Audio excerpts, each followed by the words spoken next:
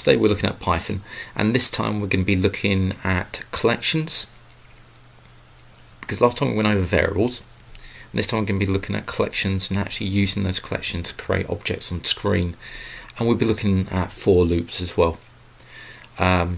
So I'm going to actually go and start a new scene, and I'm going to jump into the part design, and I'm going to create a body, create a sketch, because we're going to be doing stuff in the sketcher. I'm going to go for XY plane and OK. So the stuff that we'll be doing is actually creating stuff in the sketcher itself, but it can be applied to the other workbenches, just to show you how you would use collections and the for loop. And the first thing we're going to do is actually get the windows that we need open. So if we go down to panels, so view, panels, and we're looking at the Python console. And this console is to allow us to actually take the commands that we actually do in here and replicate them. So if I go and create a circle in here, you'll see the command will come up to actually create a circle in it down here. And we can actually use this in our macro. So that's the reason why we got that console.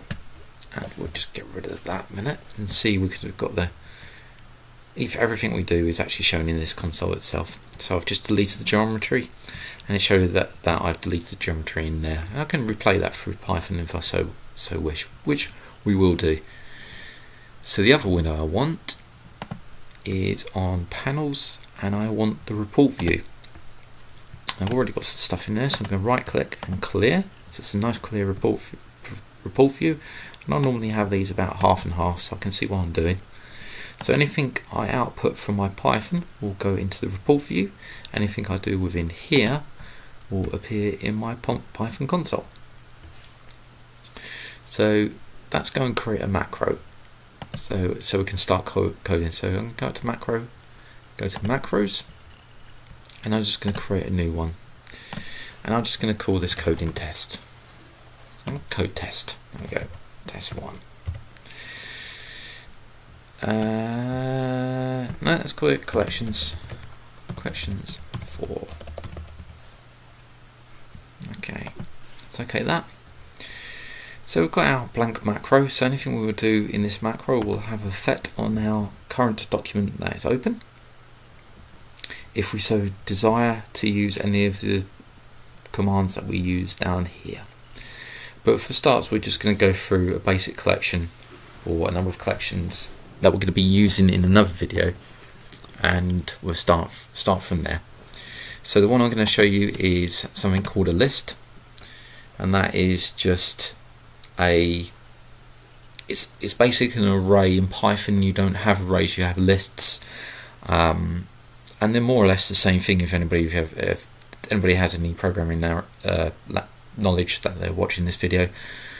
But what lists allow you to do is to have a collection of variables or numbers or strings or whatever you so desire. So simple to define a list, we just give it a name. We can use any name here. I'm just going to call it LST. We use equals, and then we use the square bracket, and then we place a comma separated list in here. So I'm going to use integers for this one, and I'll show you the reason why in a minute. So I'm going to put these integers as 10, 20, 30, 40 and 50. And what I'm going to do is just print the content. So I'm going to use print open bracket and LST in there.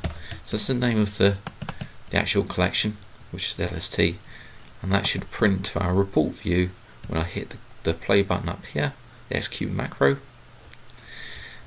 and we should see our items that are displayed in that list. Now there is 5 items in there, and we can check that by using the command then, as in len. So if I did another print after this, so if I put print bracket, I'm going to use the command len and then open bracket LST and close both those brackets, and we should see 5. So let's clear this, run that again, So we've just printed the list, and now we've printed how long the list is. Now obviously we can actually, if I come down here and do a variable called length of list equals, and then I put then lst, and then we can actually, because that's assigned to the length of list, we can actually use that instead of print then list. Let's place that in there. So that will have the same effect. Let's get rid of that semicolon. I think I'm in another language. There we go. So that's the same output as what before, and what was before. This list is indexed. So the index runs from 0, so it's a 0 based index. So 0 will be 10 in here, 1 will be 20, 2 will be 30, etc. And I can prove that. Let's get rid of all of these. And I'm just going to use the word print. And I'm going to put LST, and rather than closing the brackets and printing the whole list, I'm going to use a square bracket, which means that in the collection I'm going to now identify something to print in there with a 0 based index. So if I put 0 in there and close the square bracket, close the bracket of the print and hit execute, you'll see that I now have the item 10 there, which is the very first item in the list, the 0 based index list. So if I change this to something like 4, you'll see that now the item's 50. If we go outside the list, in other words 5, 0, 1, 2, 3, 4, 5 will be outside the list. What you do is get an error like list index out of bound index or list index out of range. There we go. So as long as you keep within that array, the defines of that list, then you'll be okay, you won't get the error. Again, that can be assigned to a variable. So I'm going to say value of a variable val equals lst, and then I'm going to go for the third item in that list. Sorry, the third indexed item in that list, which will be the fourth item. So 40. So 0, 1, 2, 3, 40. And let's clear this, otherwise we don't know what we're doing. Let's print it as well. Print val. So it's 40 there. If you accidentally add a space, right, you're going to get an issue because white space matters. So it will tell you unexpected indenting down here, and it tells you whereabouts it is. So that's on line 3 at position 1. So just watch out for that. Because white space does matter on in Python. Now, why am I showing you this? It's because, let's clear that, it's because if we're using a list, we could actually use this as data to actually plot points in FreeCAD. And this is where the actual, if I come into here and create a circle, now watch what happens in the Python console. I'll create a circle, and you can see it's got the active document.sketch.add geometry in there. It's saying what kind of part it is, a circle, and it's put an X, Y, Z coordinate here. And if I just going to hit escape so I can get my cursor back, if I click or hover over that and I look down on the bottom left, let's just click a minute so it keeps it there. You can see the presets in unnamed sketch vertex -16.99, 27.7, so those are XYZ coordinates, and they match up here. So what happens if I actually use this command? If I take these out, so if I copy this command and take out paste it down here again, and take out these vectors. I haven't hit enter yet because I will actually run the command. Let's put 0 there. Just get rid of that. That's it. And come here, 0. So what this will do is actually create a heart circle at 0, 0. So 0, 0 will be the actual center of the scene. So these axes here, you can see this dot here. That's 0. That's 0, 0, 0. Point of origin. So if I hit enter, it looks like nothing's happened, but it actually has. And the reason why is because we need to refresh the document. So if I go out to edit, refresh, and you can see that's actually placed a circle at the center, and we've got app.activeDocument.recompute, which is the command it's actually used to refresh. So let me just get rid of these, and I am going to copy that command again, if I can get it. I'm going to run it again, and then I'm going to copy the command for the recompute, which is there. Control C that, Control V, hit enter, and you can see that's actually created a circle in our sketch. Now I want those two commands in my macro, so I'm going to copy those because we can do the same from our macro. Let's just get rid of this. So that's gone now. So I've copied those into memory. I'm going to get rid of this print. I'm just going to paste them in here. And get rid of these chevrons because those are part of our command that was showing. Just shows the chevrons there. I'm going to get rid of that 0 as well because that's not part of the actual command. So we've got our sketch geometry and our active document.recompute. Now if I was taking these as XY coordinates, I could actually take the value here and plug it into any of these. So if I go an X of val, so I'm using that variable, and there's nothing there at the moment, so if I hit execute on there, you can see that we're all okay, and we can see that we've actually added a circle to the screen. Now we could go and use a different index for the Y, but what we're going to use for that is we can actually create this list and actually have two elements X, Y, or three elements X, Y, Z in this list for each of the coordinates that we want to actually paste on to create a circle on the screen with. And that's easily done because we actually just group these elements up with brackets. So I'm just going to get rid of val. I'm going to look at our list, so I'm just going to push these down the screen. So our list at the moment has got 10, 20, 30, 40, 50.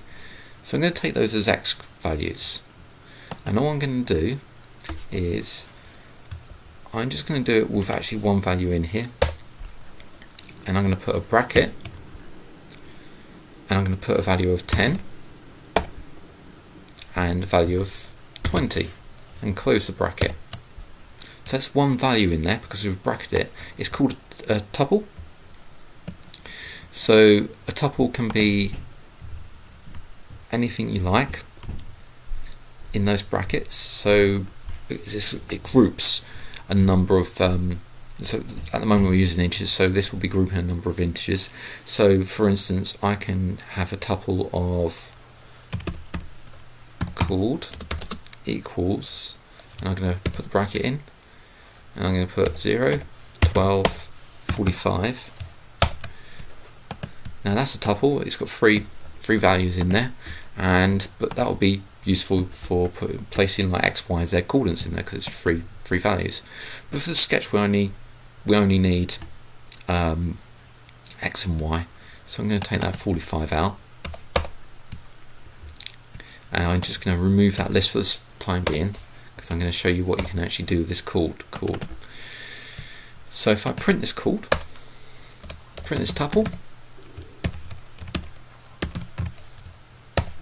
And I'm going to get rid of this as well because I don't want to keep on placing those circles on our screen.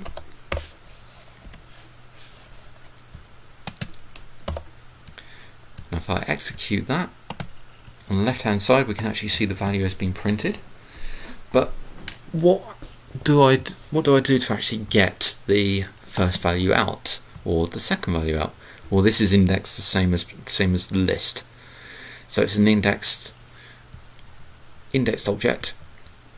So if I put called open square bracket 0 close square bracket, we would get 0 because it's 0 indexed. There it is there. Let's clear this first. Execute that, and if we put 2 in there, we should get 12. Clear that. Oops, what happened there? Sorry, no. So you can see on that alpha, the actual size of the actual object, that should have been 1. So that should bring out back our,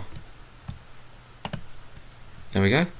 It brings back our second number, so 0 and 1. And of course, if this was like another number in there, if we placed 2 in there, 0, 1, 2, it's like the same as the list. We've got the third item in there. So the tuples are good for coordinates. Now they cannot be changed once they've been created. The actual values within them cannot be changed. So if I try to change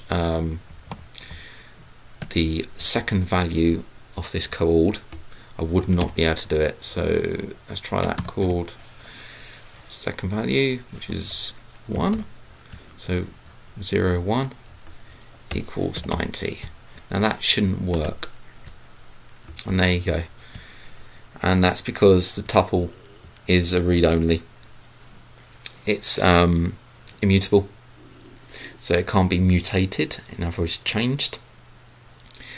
It can be written over, so that's actually creating a new tuple over the top. So mutable means that it cannot be changed. When you change something in program, it's called mutation. So when it's immutable, it can't be actually changed at all. It can be overwritten, but it cannot be changed. So what we're going to do is actually use a coordinate to actually place a circle on the screen. So I'm going to get rid of the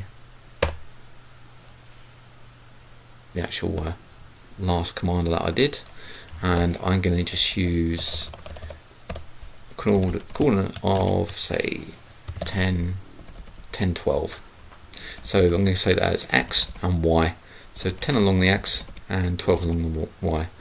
And then we're going to use the same command that we had before. Where is it? There it is. Place that in there. And we'll also need the recompute.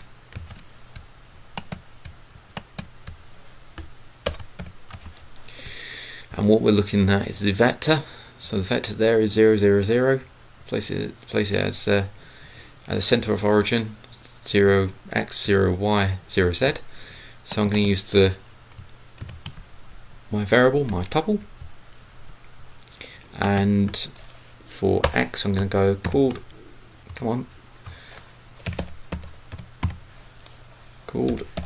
0, square brackets, and for the next one, I'm going to use called 1. So we've got nothing there at the moment. Oh yes, we have 1 minute. Let's get rid of that. Go for a refresh. So there's nothing there at the moment. The minute I hit this, I didn't clear this, but that should have actually worked. So here we go back, and we've got our circle there, and if I click on the circle, I can see that if I look down on the bottom left of the screen, we can see we've got a circle at 10, 12, which is exactly what we want to do. So that's how you use lists and tuples. Okay, so what I'm going to do is actually create a number of tuples in a list. That can be easily done. So we still need our command, which I'm just going to cut at the moment. So start fresh, and what we're going to do is define a list. So I'm going to call it LST, and then equals, and in that those square brackets I'm going to place 3 tuples. So got square bracket, I'm going to use a bracket, and in there I'm going to put 3, 4, close the bracket, comma, so putting second value in there as we did before with our singular values with the list we showed before. Open the bracket, 6, 2, close bracket, comma, and then open the bracket, and I'm going to put 0, 9, and close the bracket again. So that is a list of tuples. Now to access that, if I want the second tuple in there, it's 0 based index, so I just do print LST. I want the second tuple, so 1 tuple, 2 tuple, 0 base, 0, 1. Place a 1 in there. If we print that, we will see that 6, 2, which is a second tuple. Now, if I wanted to actually see the second value of that tuple, so with 2 values in there, 6 and 2, if I wanted to see the 2, all I would do with this list, I can actually put another square bracket in there, so I'm actually accessing the tuple now, and if I put 1 for the index, I'll actually access the second part. There we go. So I'm actually accessing the list, first item in the list, and pull back the second item in the list, and pull back the object and display the second item in that object. To make it easier, you can obviously assign it. So put tup equals LST 1, and then if I print tup, I should get the, let's clear this, the 6 to 2, and then if I print, say, tup, the index of 0, I will then get the 6. So that's 0 base of this item here. So go to index 1, 0, 1, and then print the actual index of that object once we've assigned it to our tup. Then we print tup 0, which is 0 base, which will be our 6. Now with that, get rid of those. We had our documents here, our circles, and chord is now gone, so we've got to fill this with something in here and something in here. We should call them X, Y. There you go. So X and Y we've got to fill to actually place an item on the screen. And what we learned before is that we can actually use these variables as variables. So let's say we want the second part of this list, so this 6, 2, the second tuple in there. So let's get that. So X would equal second part of the tuple, LST, so that's index 1, and we want the first part of that tuple, open square bracket, 0. And the same for Y. Y equals LST, second item, 1, 2, which is 0, 1, and the second part of that tup, which is index base, the 0 index base, so 0, 1, so 1, 1. So that's x and y. Let's just print x and y. I'm going to use print, and I'm going to make it nice so you can see it. So open the comma, double commas, x, close it, and now because it's obviously integer base, I have to put a plus in here and actually convert that to a string. Let's convert x to a string using strx. So I've gone print, open, double quote, x, and then I've put a string in there, so I'm saying x, close that, plus strx, and then plus y plus str y. So I'm just doing basic string concatenation here. So that should, quick check over it, yep, so that should create a circle. Let's get rid of that circle in there at the correct place, and let's clear this as well. So we execute that. So we've got a problem here. Name last is not defined. Now call it last instead of list. There we go.